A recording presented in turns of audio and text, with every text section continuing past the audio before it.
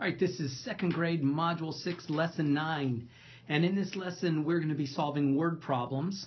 And we're going to be using equal groups. We're going to be using arrays and columns. We're kind of putting it all together, only this time we're using word problems as our context. So let's get started.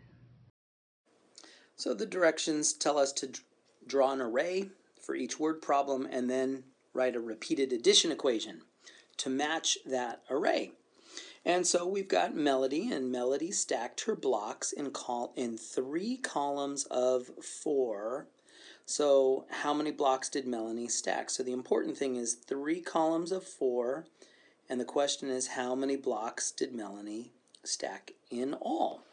So let's start off with 1 column of 4. So here is my blocks, 1, 2, 3, 4. So there is 1 column of 4, but we're told she created 3 of those columns. So let's draw another column of 4, and let's do one last column of 4. And so now the question is, how many blocks did Melanie use in all? And the idea is we could create a couple of different repeated additions. If we look at each column, we have columns of 4, so our repeated addition would be 4 plus 4 plus 4. But if we looked at each row, our resulting row, we could see there's 3 going here, 3 going here, so we could see 3, and then 3, then 3, then 3. So really, if we wanted to, we could think of this as 3 plus 3 plus 3 plus 3. So we have 2 repeated addition sentences that both will work. And in fact, if we solve them, we would see that this answer is 12, and we would see that this answer is 12. So the answer is, how many blocks did she use? She used 12 blocks. So parents and teachers, the important thing is the idea of you have 2 different repeated addition equations that would work. Now here I know the direction said to draw an array, but this question really suggests something other than an array. It says the baker made 5 trays of muffins. Each tray holds 4 muffins. So what we really could do is we could think of this 5 trays. So here's a tray, here's a tray, here's a tray, here's a tray, and here's a tray. So there's our 5 trays. And now the idea would be each tray holds 4 muffins. So we can draw a muffin. And so there's a muffin right there. And we need 4 muffins in each tray. So if we wanted to, we could say, there's 4 muffins. And then we could say, and there's 4 muffins. So there's our 8 muffins so far. And then if we wanted to, we could say, all right, we need 4 more muffins in each of those trays. So we could do 1, 2, 3, 4. 1, 2, 3, 4 muffins. And then we need another 4 muffins for that final tray. 1, 2, 3, 4. So we can see that there's 4 muffins in each tray. So the idea is we solved the problem, but we did not use the arrays as the direction said. Now, parents and teachers, if this makes sense to your students, that's fine. Let them do it this way, because one of the beauties of math is that we can solve the same problem in a variety of different ways. The thing that is non-negotiable a little bit is we still have to write our repeated addition. So what would our repeated addition be? Well, in this case, we could kind of see 4 plus 4 plus 4 plus 4 plus 4. So it would look like 4 plus 4 plus 4 plus 4 plus 4. Now, if you really wanted to be a stickler and say, hey, we need arrays, so what we could do is we can make, we could say, well, here are four muffins, and then I'm going to take, and that equals 1 tray, and here's another tray of muffins, and here's another tray of muffins, and here's another tray. So basically, parents and teachers, you might start off with the drawing that your students give you and then turn it into an array. You just take them, move them, and there you go. There's our array, which also shows us, so you can see the 4 plus 4 plus 4 plus 4 plus 4. But we could also, if we wanted to, we could look at these columns and we would see that we have 5 plus 5 plus 5 plus 5 as an option as well.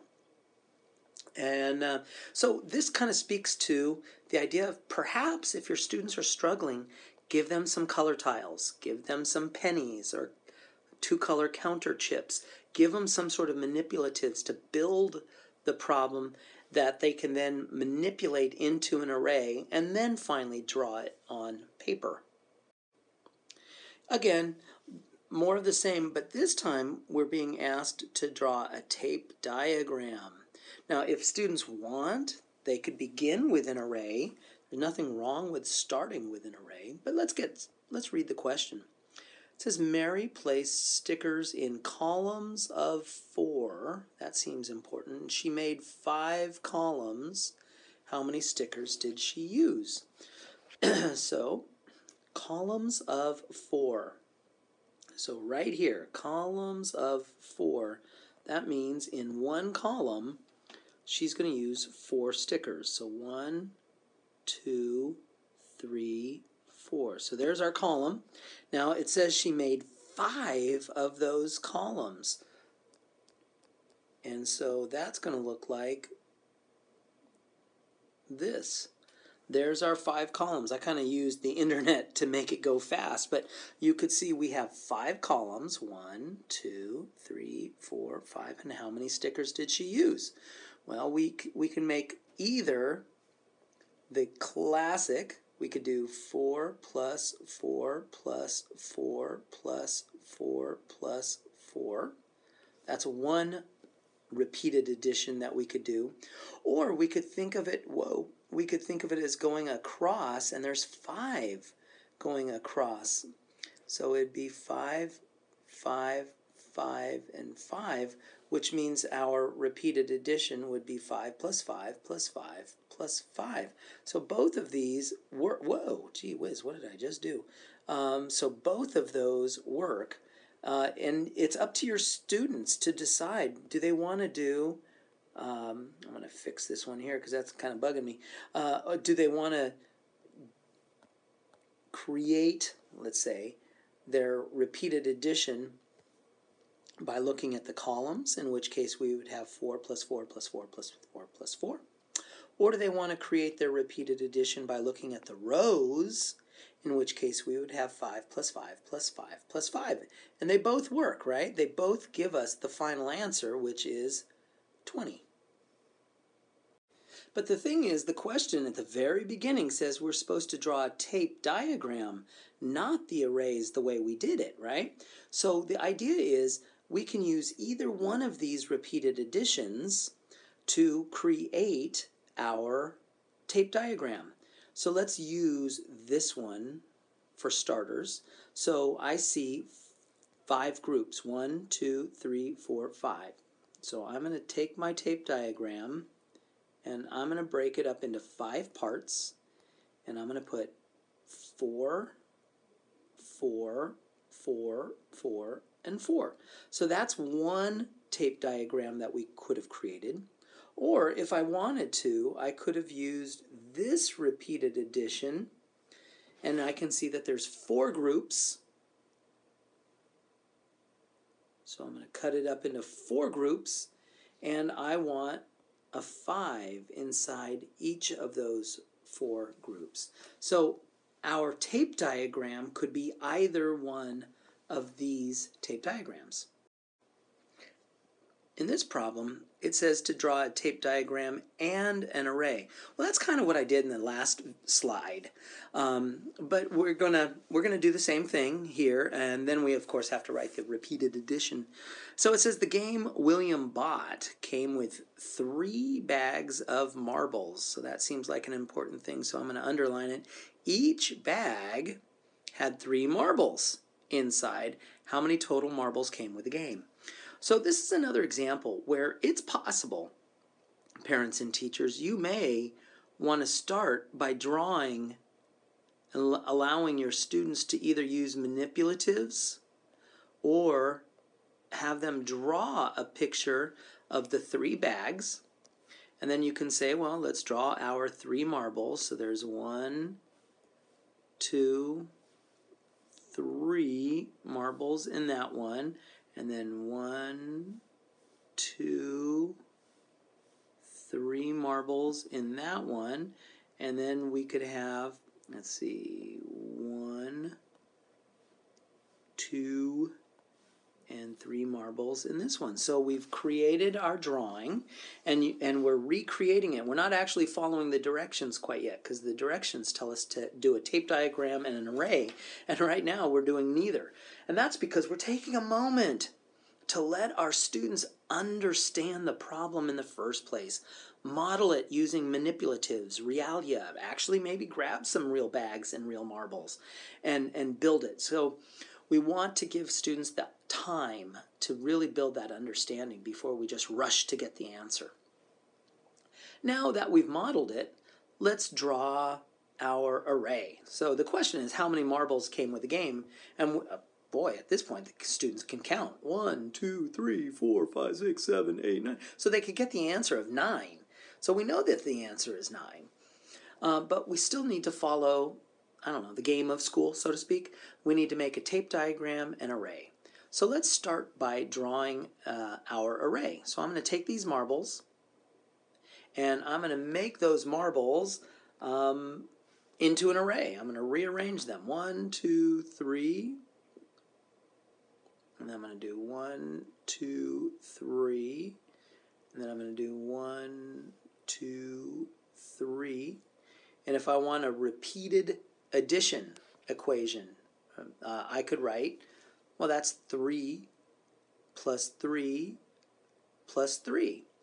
So our repeated addition would look like this, 3 plus 3 plus 3, and of course that's equal to 9. And then the tape diagram. It's going to be a tape cut into 3 parts. And why is it cut into 3 parts? Because we had 3 bags.